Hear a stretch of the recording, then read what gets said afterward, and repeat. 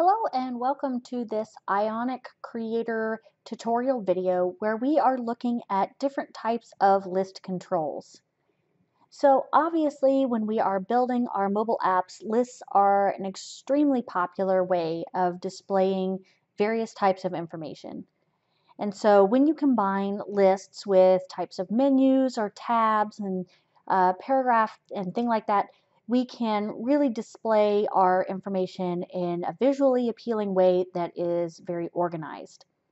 So I have started a blank Ionic Creator project, and we are going to come down here in our components list and look at a couple of the different type of list items that are available.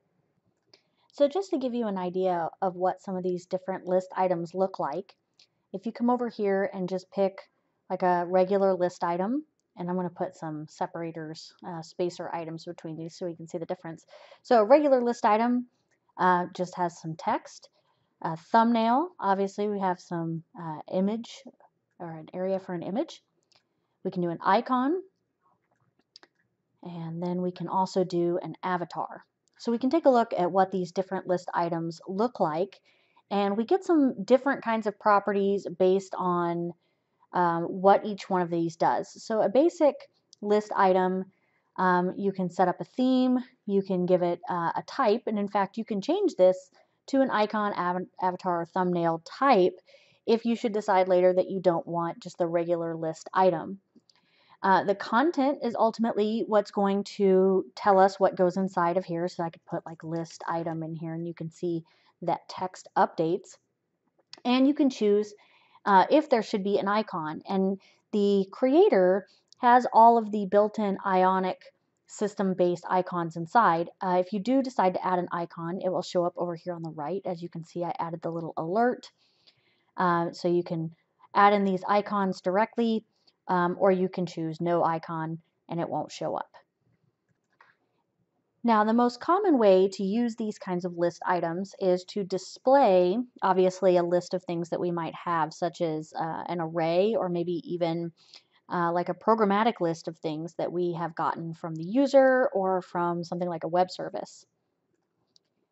So by adding an Angular directive, such as like an ng repeat, we can go through a list of items that maybe you've defined in your code, or like I said, you've gotten from a web service or something like that, to be able to go through a list of items. So looking at our thumbnail, you can see, you get the opportunity to upload a thumbnail. So just like when we uploaded our file, you can upload a thumbnail and then decide what you want to have go inside of there. So great when you're displaying maybe a list of products or a list of users. You also get a couple of different things that you can do here, such as the icon. You can choose if there should be an icon that will show up over here on the right.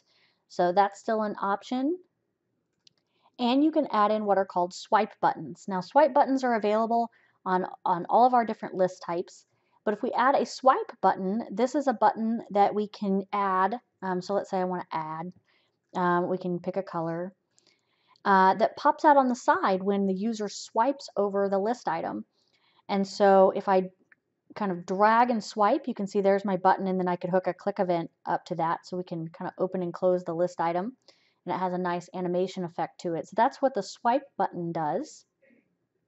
And since this is a bigger list item than just the basic list item, we can also get a line 2, so kind of a subtext for our heading, and you can choose things like word wrap and stuff like that. You can also set up linking on these types of list items. So just like I've showed you previously with buttons, if you want to link these to, let's say this was a user's thumbnail and you wanted to click on their thing and it would take you to their profile page or something like that, you could set up that linking. So looking at our icon list item, you get a lot of the same features, but not an image. We do get an icon. So we get that built-in list of different types of icons that are available. And so then you could have your different list items inside of here. Again, you can choose decoration for the right side, swipe buttons, Angular directives, things like that. And our avatar list item works almost the same way. You can upload an avatar image. So let's go grab a picture. And you can see how that's displayed in the nice little avatar circle. It's kind of cropped down. You get the text and the subtext. You still get swipe buttons. You can get icons on the right-hand side. Now, I do want to point out, if you don't want to upload avatar images directly, you can switch this to a text input, which then allows you to provide a URL or a template tag.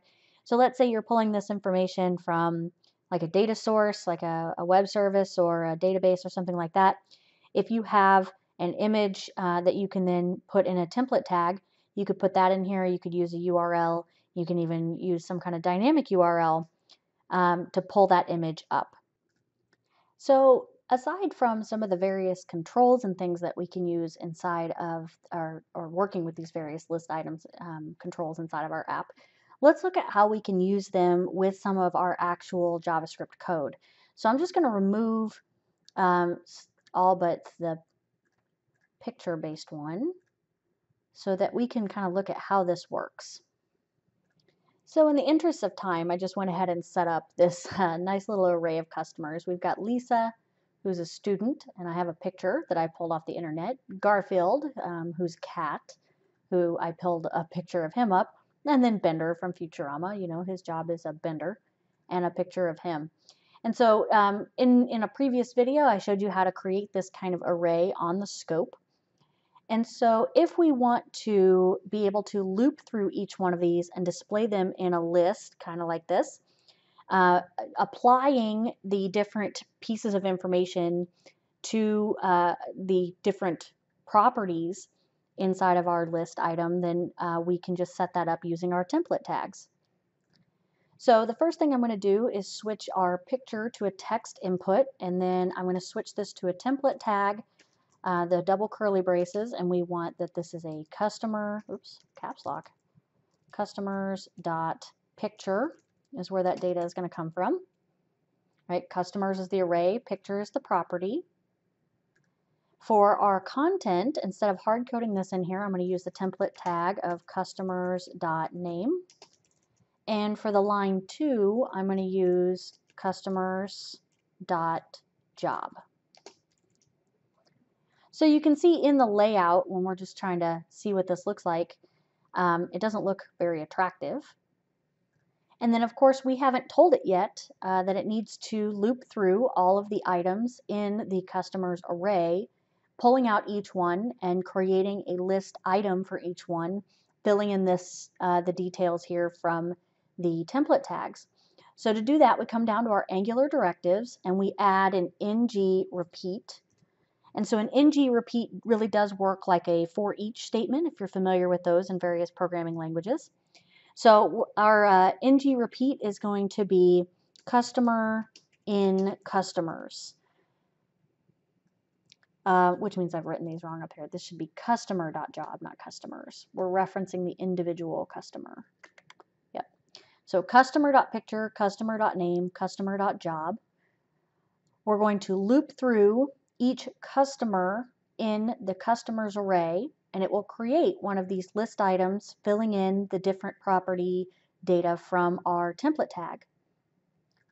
So when we run our app, we should see our 3 different items in the array with 3 different pictures with their names and their jobs filled in.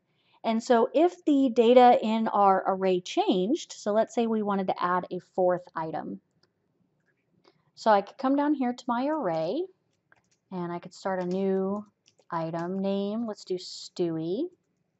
All right, everybody likes Family Guy. His job is being a baby. And then I grabbed a picture. Oops, curly brace.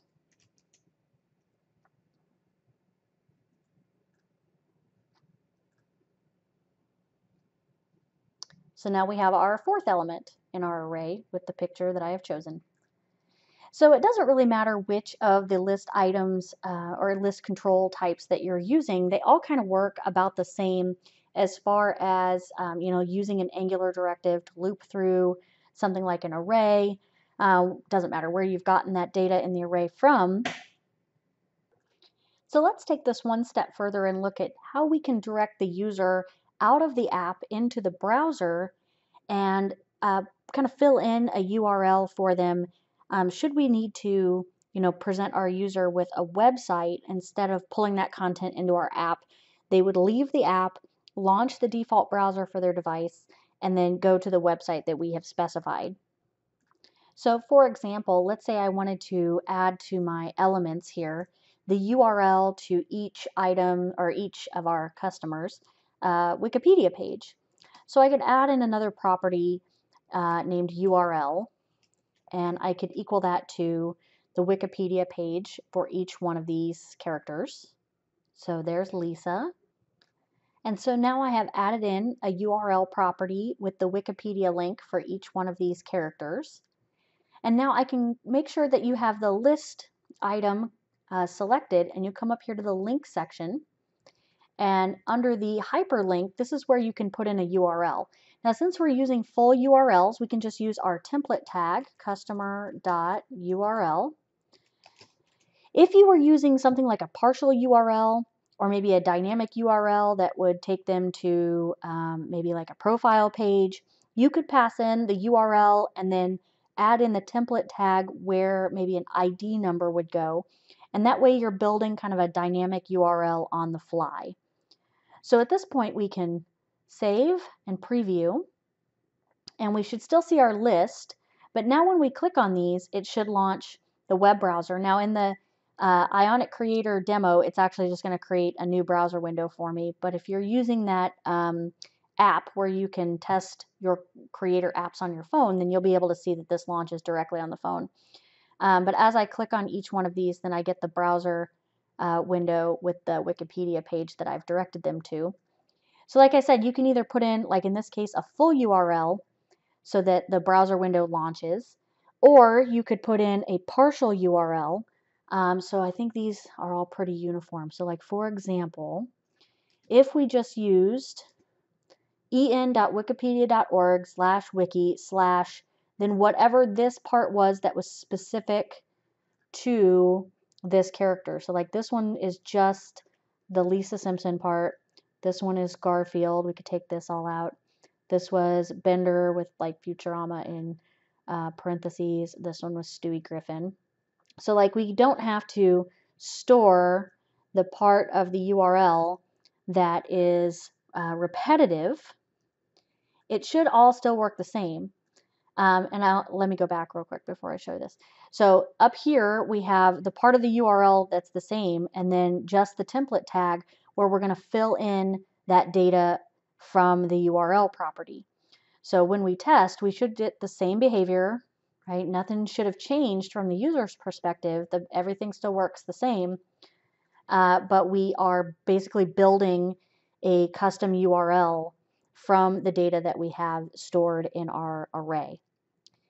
So I hope this has been helpful in showing you how you can use different types of list controls, dynamically run through lists of items in your code to populate a list control, and then be able to launch that browser window for those times that when we want to direct the user out to the browser window outside of the app environment to display something important, maybe even a static URL or a built like custom URL. All of that kind of thing is possible. So the code for this project is available on the GitHub. So if you're wanting the code so you can try it on your own, you can go check that out. And as always, feel free to contact me if you're having any trouble or if you have any questions. Thanks. See you next time.